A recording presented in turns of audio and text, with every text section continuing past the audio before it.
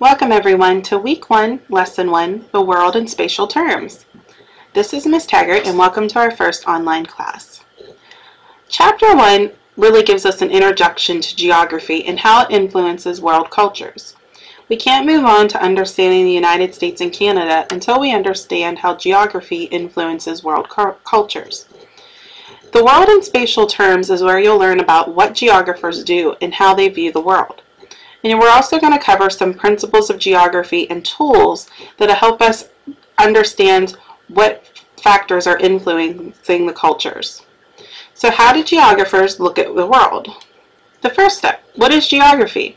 Geography is the study of the location and distribution of physical features and living things on Earth's surface and how they relate to each other.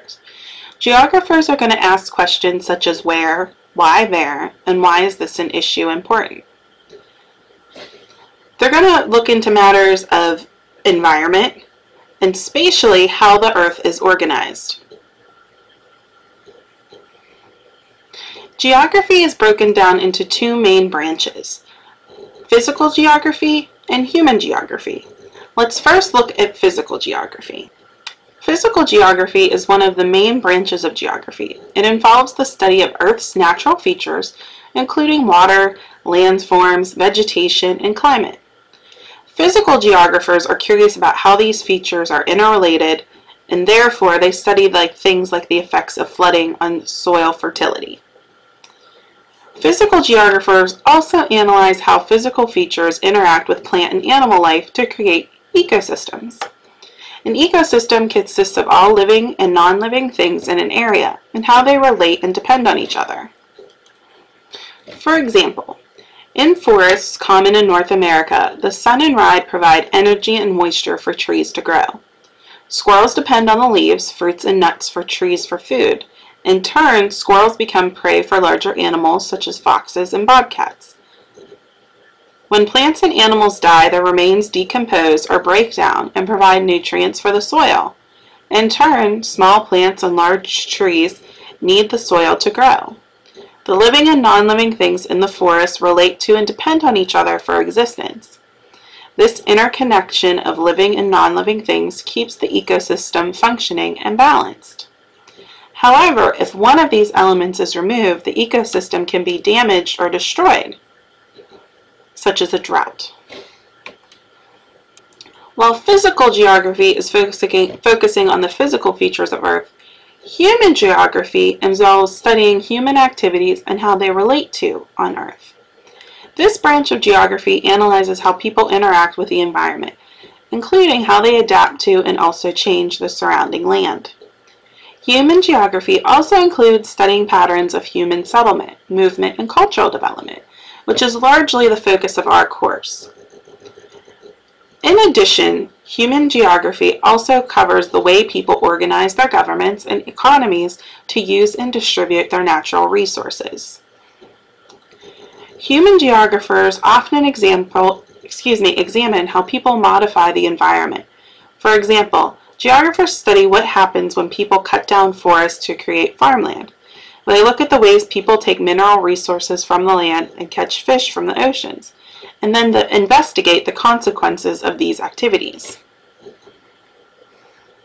A large part of understanding the consequences is finding the patterns of human settlement, movement, and cultural development.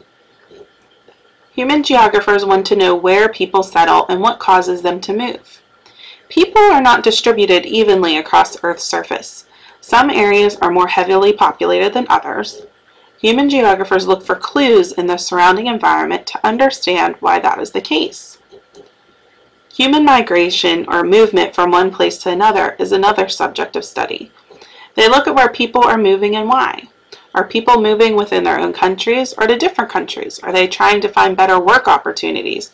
Are they leaving places that are unsafe or affected by drought? The next step is understanding the economic and political systems. Different regions function under different economies and political systems. People everywhere have to meet their needs for food and water, for shelter, and for an organized society. They have to decide how best to use the available natural resources and how to manage conflict over resource use. Geographers are studying the ways people create government and our economic systems to meet their needs. For example, what crops does a particular country grow? What goods and services does it produce? And how does it transport and trade its national resources and finished products? For Week 1, Lesson 1, you want to make sure you're addressing the discussion board. The discussion board question is found on Schoology, and you need to remember to respond to your peers. Today, my suggestion is to answer your own discussion board question, and then over the next 3 days to check back and respond to your peers. You also need to take a look at class activity, which is labeled under Week 1, Activity 1. This assignment needs to be submitted. Homework 1 for Week 1, Homework 1 is a vocabulary list. The vocabulary is all going to be found within your tech book, and all of the vocabulary terms are going to be highlighted in blue.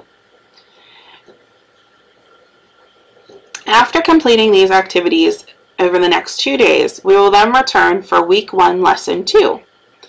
Remember, if you have any questions or concerns, please email me or post to the discussion board. And if you wanted to address a question to a peer, there's also the location for that. Have a good day.